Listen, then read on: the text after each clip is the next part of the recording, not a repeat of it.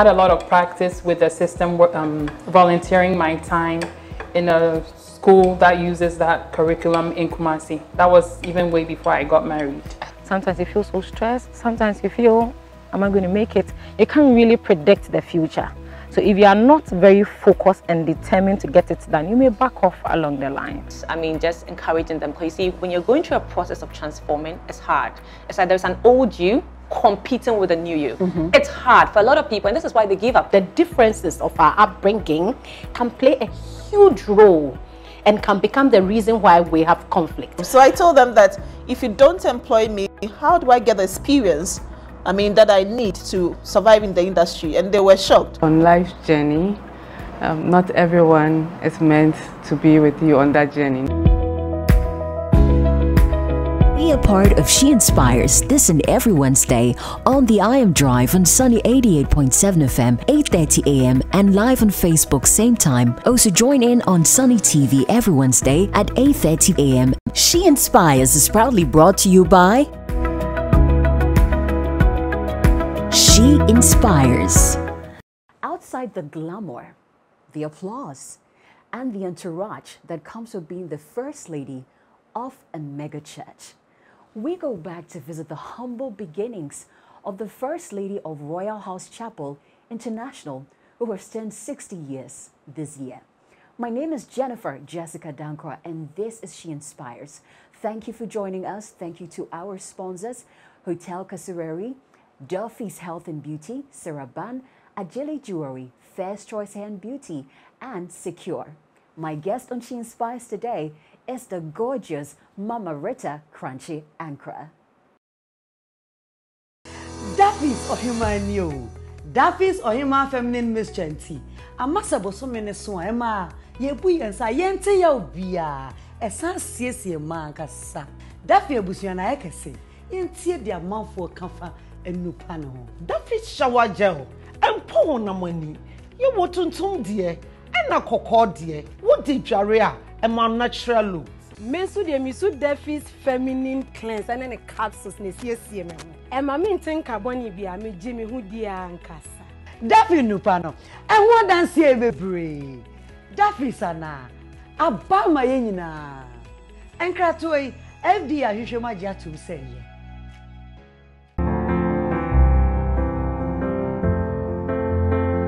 Elegance, comfort, pristine, relaxing.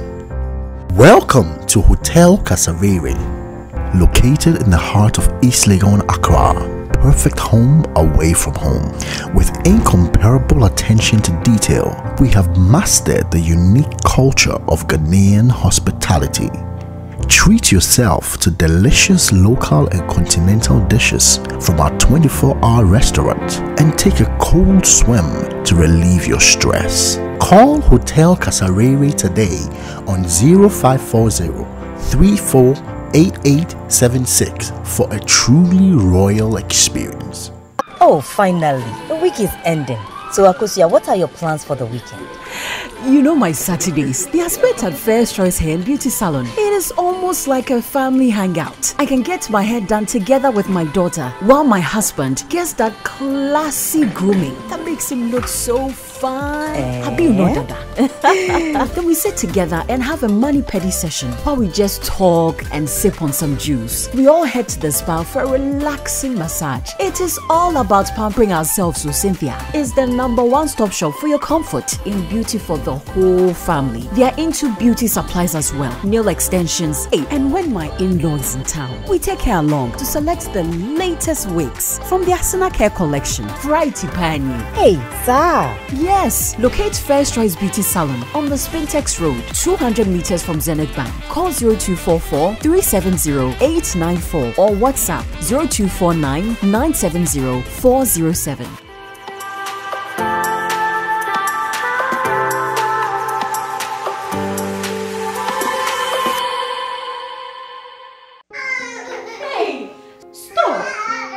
Little man, just see him go. This baby can run all day long. I wonder what I would do if there were 2 of him. I am very happy I decided to wait before having another child. Luckily, I met a family planning advisor at a salon who gave me great advice. I also claimed the Advantage Secure Gifts. Now I can space the birth of my children as I want. With Secure, I decide. This advertisement has been vetted and approved by the FDA. Mama Rita, it is such an honor to have you in She Inspires. And you look so gorgeous. Thank you. How do you do it? I don't know. I don't know. People ask me all the time, but I think I take very good care of myself. I don't just eat anything. I make sure that I eat well. Number two, I try to exercise as much as I can. I gym 3 times in a week, and I do a lot of walking. And then I have also learned to take a day at a time and to learn to forgive everyone. I mean, even before you hurt me, I have forgiven you already. I try not to keep bitterness and hurt. What people do not know, that the person who hurt you is free and you are aching. The Bible says that a wounded heart, who can bear? So once your heart is wounded, you are hurt. It shows on your face, it shows on your skin, it shows on your health, it shows on your, whether you are smiling or, you know, it all always tells on you. So as much as I can, I try to forgive people and not keep bitterness inside of me. Those are some healthy tips for us to pick up on the show today. And I wanted to find out, the morning of your 60th birthday, when you woke up and you opened your eyes, what are some of the thoughts that started running through your mind? Honestly, on my 60th birthday, it wasn't just the morning, but at 12 midnight, 1 minute past 12 midnight, I got so grateful. I mean, I was so grateful to the Lord for seeing my 60th birthday. I mean, so grateful, because I know so many people wish to see their 60th birthday and they never do. I know people who die at age 35, at age 49, 59, and for me to see my 60th birthday, I still can't stop thanking God for God bringing me this far. And also, I have seen 60-year-olds. Honestly, I have seen 60-year-olds, and they look, I don't know what English term to use, but they look so much grandmother-ish. And I thank God that at age 60, I can smile, I can talk, I can walk, and everybody tells me I look younger than I was looking at age 50. How do you feel when you hear comments like that? I feel good. And like I said, for all of this, I'm so thankful to the Lord. It doesn't look like I haven't been through times. I've been through difficult times. I've had my fair share of sicknesses and blah, blah, blah, blah. But for me to look this way and feel this way at age 60, all I can say is thank you to that man up there. Amen. Amen. Thank you to him. And we're privileged to see some of the celebrations that came with your birthday. One of the things that I saw was a video that went viral of the Apostle General down on his knees, you know, one knee, proposing to Mama Rita. How did that experience feel? Well, I felt like I have gotten what I didn't get when I was 23 and when I was 24. He never went down and proposed to me. All he said was, God says I should marry you. And I said, so there's nothing like I love you. There's nothing like, you know, every young something lady. Romantic. Oh, something romantic. Oh, my God. In those days, he was typical Krifi. So at least I've gotten what I didn't get. Why do you think it took so long? In those days, I think all they wanted was serving God and being so crayfish and thou sayest the Lord and the Lord says, and I mean, that is what we met during those days of Scripture Union. We came from the typical Scripture Union background. So at that time, well, I wasn't even expecting it that much. But I see these days people bringing flowers and their rings, and there's a trumpet, and at the airport, and I say to myself, I wish I got that. And I think I've complained to him so many times that he's decided that at any opportunity he gets, you propose again. I keep telling him I never had a courtship. Why? My courtship was prayer all night, Bible studies, spiritual courtship, going to Achimota Forest to pray, Legon Gardens to pray, retreat. That is all I got during my courtship. I never went out to the beach. I never went watching films, all those things. I mean, it was out of our syllables in those days. It was all prayer, and I have complained to him that I never had courtship. So any least opportunity he gets, he's decided that he would actually propose to me and make sure that the courtship I didn't get, I am getting now. So I believe that is what he's been doing. And he did it in grand style. It was so beautiful to watch Apostle General do this. It was so beautiful. I will let him know that he has paid back what he didn't give. Rita, I wanted to find out, who are some of the women you grew up looking up to? When I entered into now Accra Technical University, at the time it was Accra Poly, I became the S-House president of the school. And in those days, I used to admire Jos Ayi so much. I remember I even invited her for a ladies' day in Accra Technical University to talk to the women. I organized a ladies' day, a ladies' week actually, and the final day was a Saturday, I think so, or Friday. I invited her to come, and in those days, I thought I was going to enter into politics. You did? Yes, I really wanted to enter into politics. Maybe if I hadn't married a pastor, I would have entered into politics. So she was one of the ladies I looked up to. And then when I became a pastor's wife, there was one lady who used to admire me so much, Mama Francisca Duncan Williams. And maybe she thinks I've forgotten about her, but anybody who is listening to me must tell her I have never forgotten about her, and she's still deep inside here. So I admired what she used to do in action as a pastor's wife, organizing the women in action and the conferences she used to hold and all that.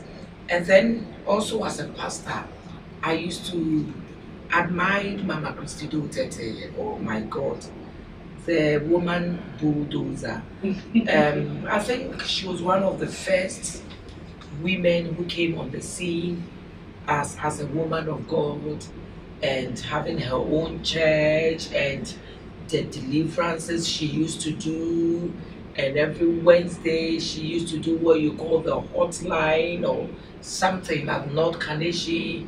And she used to also take people to Achimota Forest to pray for them. I mean, I used to admire her. Not I used to, but I still do. I still do. And these are the women who really... And I remember when I was in Accra Polytechnic, they used to call me Margaret Thatcher. Why? Because at that time she used to be the Prime Minister of the UK, and I used to, anytime she was on the TV screen, I would go listen to her and all that. So these are the women who really, really inspired me, both on the political scene and then on the Christian scene. As you mentioned these women, I'm sure there are other women also watching the same. I believe it. That so many. I meet women all the time and say, Mama Rita, I want to be like you. But if they can really sometimes people look at us today, what we have become, and they wish they would be like us. I don't know if they see my hair, my makeup, my clothes, my jewelry, my car. But listen, before you become like me, you have to go through the mill. Number one, when I got married, my husband couldn't afford a decent accommodation. And from the background I came from, to agree to live in a kitchenette, I didn't have money for curtains. So I used my, in those days the cover is lit and the cover cloth. I used my cover cloth as a curtain. I buried my pride and everything, lived in this kitchenette in this house where you were sharing the same bathroom toilet with 30 other families. 30? Yes. You have to wake up around 4 a.m. Use a bucket. You use your bucket to queue. Because if you didn't wake up early to queue with your bucket, you will get to work at 12 midnight. Because everybody was bathing to go to work. So if you are ready to go through that, one food I never liked, I was born in Accra, but one food I couldn't stand was cake. Because I didn't like fermented food. I didn't like the taste of it. And that was the only food we could afford. Because we entered into a relationship with a woman where we didn't have money. She would borrow us the food, and when we received our national service allowance, we would use our national service allowance to pay for the food. I mean, that is what we went through. If you are ready to be like that, you have to go through it. Then you can be Mama Rita. But if you are looking at me today, my darling, I am ready to disappoint you. You can't be Mama Rita. I'm sure you're following us on this interview, and I wonder what kind of emotions are running through your mind right now as you listen to Mama Rita share her story with us. But stay with us. We'll be right back to continue from where she left off. Thank you to our sponsors, Sarah Ban, Duffy's Health and Beauty, Ajili Jewelry, First Choice Hair and Beauty, and Secure Pill. This is She Inspires. Stay with us. Duffy's or human you. Duffy's or human feminine mischanty. A massable so many so Emma. Ye bui and sayente ya ubia. A san siesi man cassa. Duffy abusiana ekese. Yentie dia man for comfort and new panel. Duffy's shower gel and pour na money. You want to dear and a cocoa dear. What did Jaria and my natural look? Mesu de misu Duffy's feminine cleanse and then a capsules ne sie me. E ma me nten carboni bia me Jimmy hu dia ankasa. Duffy no pano. And what dance here bebre. Duffy sana. Aba ma ye nyina. Ankrah toy FD ahwehwema gya to say. Oh, finally. The week is ending. So, Akosia, what are your plans for the weekend? You know my Saturdays, they are spent at First Choice Hair and Beauty Salon. It is almost like a family hangout. I can get my hair done together with my daughter, while my husband gets that classy grooming that makes him look so fine.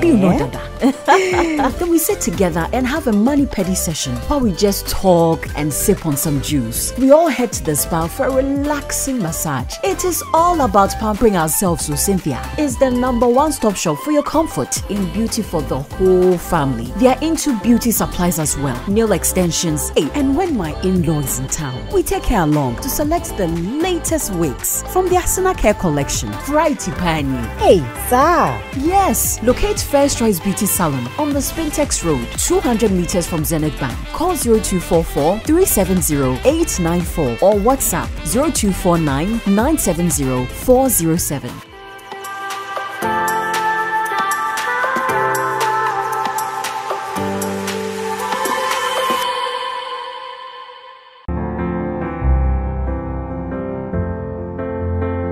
Elegance, comfort, pristine, relaxing.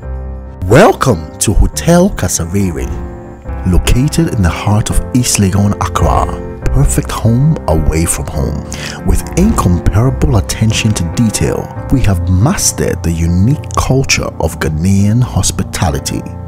Treat yourself to delicious local and continental dishes from our 24-hour restaurant and take a cold swim to relieve your stress. Call Hotel Kasarere today on 0540 348876 for a truly royal experience.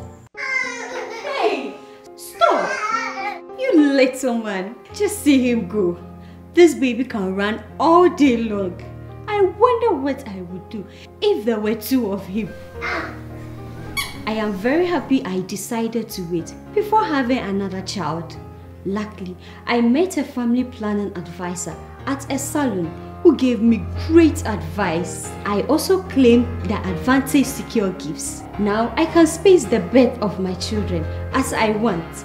With Secure, I decide. This advertisement has been vetted and approved by the FDA. Welcome back. Mama Rita just painted a picture for us of how life started off as a pastor's wife in ministry. Mama Rita, you have shared the beginnings with us. Now, Rouse Chapel is a mega church. What does it take to be the first lady of a mega church like Rouse Chapel International?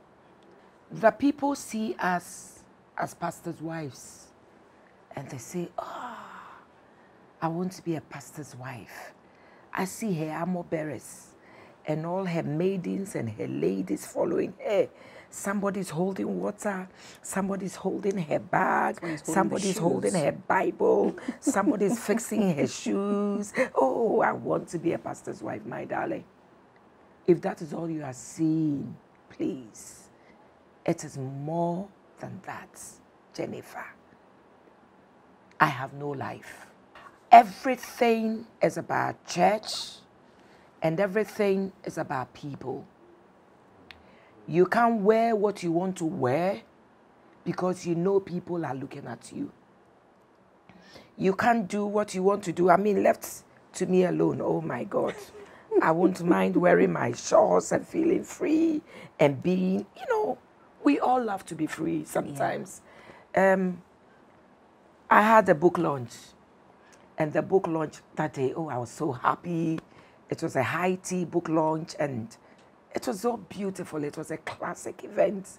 Then I was dancing to One Leg. You know, I danced and danced and danced. And then I remembered, oh, this is not a gospel song. And I stopped. You know, At which point of One Leg did you stop? I think shoulder. So you brought it down immediately.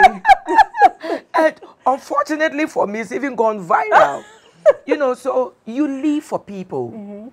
Number two, you don't have a life. Oh, Mama Rita, I'm sick. Oh, Mama Rita, my son's school fees. Oh, Mama Rita, I don't have food to eat. Oh, Mama Rita, my child has gained admission to Infansipim and I don't have a trunk, I don't have a chobos. Oh, Mama Rita, you live for people. Now, I'm not a phone person, but I have become a phone person. Virtually 24/7, I have my phone on me. Why? Because I don't know when there's an emergency. I don't know when there's a casualty. I don't know when there's something I need to attend to. And sometimes you have your phone and people think that because they have your number, they can call you and ask you how you are. I'm not ready for that. You know, I have my phone because I don't know when somebody enters into labor. So it's not easy, but sometimes it is satisfying. When somebody comes and says, oh, Mama Rita, I have graduated from the medical school. Oh, Mama Rita, today I am a lawyer. Oh, it feels, there's always tears in my eyes, but what people do not know is that behind the scenes, there's work going on. There's work going on 24/7.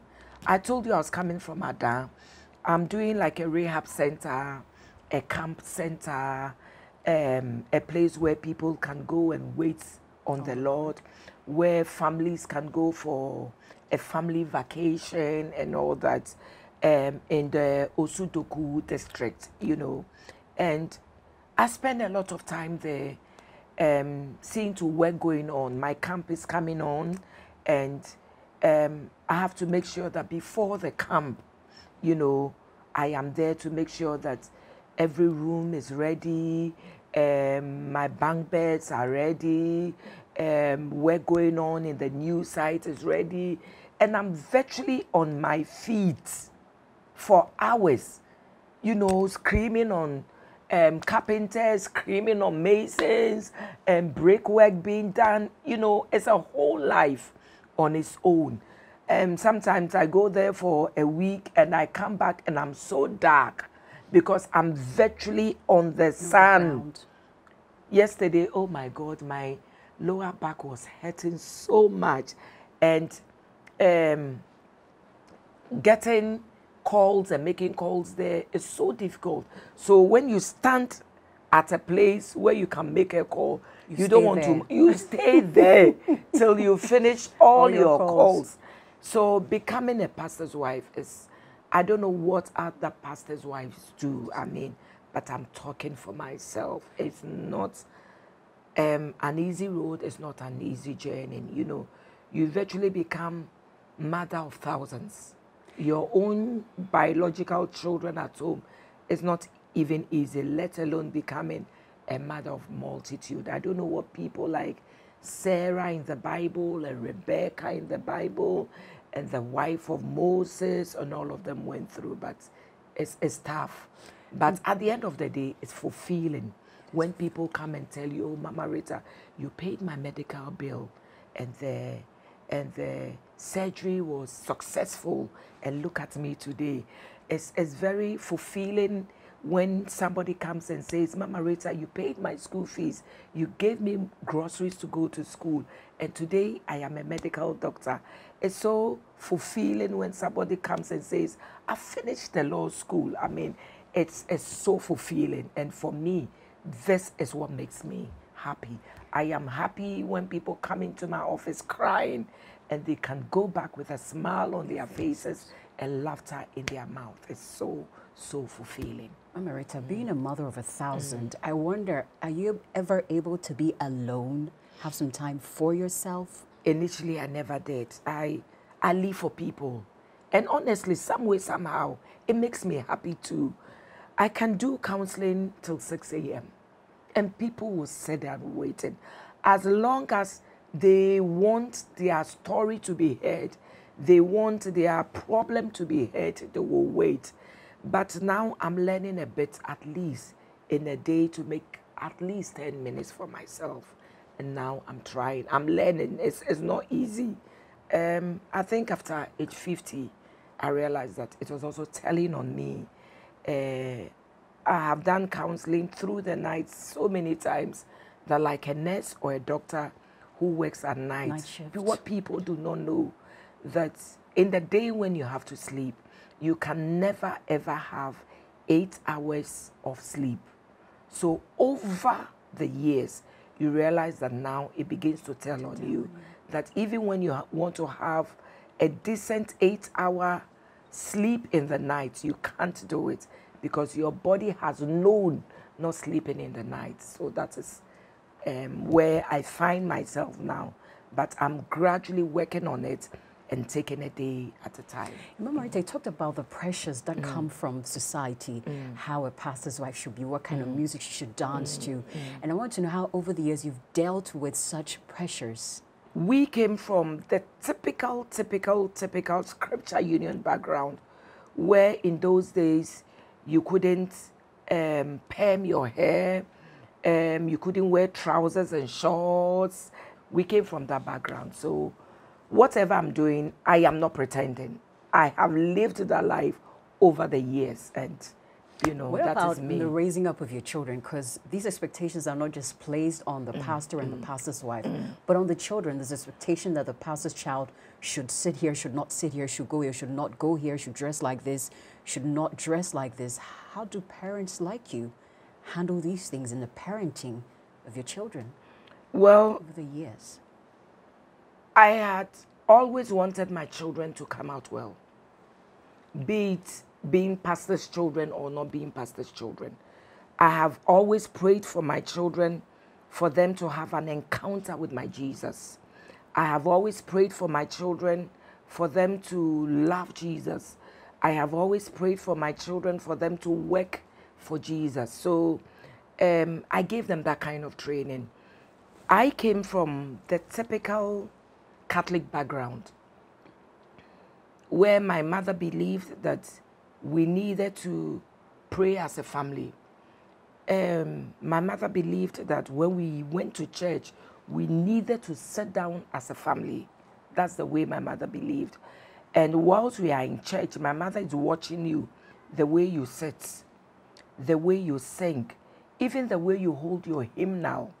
You know, my mother went to Mofra True, and those days was a typical, you know, boarding school, and also went to St. Louis. Is it Kumasi or Mampong, St. Louis, where they were trained by Catholic, you know, nuns. So she brought that training into her marriage and trained us like that. You know, you go to church and my mother is expecting you to hold the hymnal like this. Okay. We go out to eat and my mother is watching you, whether you put the napkin on your lap and how you hold the fork and the knife and which fork you must take first and which knife you must take first. She's even watching you how you pick your teacup, you know, so she trained us like that. Okay. So with that training, I make sure that I trained up my children like that. Throughout when they were growing up, I make sure that when we go to church, they sit behind us in church. When they say get up, I turn to see whether they have gotten up. When we are made to sing, I want to watch if they are singing. I want to watch my children go to the altar to pray. So I didn't do it because they are pastor's children. I did it because I wanted my children to turn well. I remember at one time, I would never forget it, my third child who got married last year. She went from prom. You know prom? Yes. She went for prom. And I have seen in films, I have read that most people break their virginities on the prom day because parents are loose. After the prom party, they make them stay. Some of them go to hotels, sleep over. So immediately at 10 p.m., even before 10 p.m., there was a car and a driver waiting for her at school. Immediately at 10 p.m., my husband said the driver should bring her home.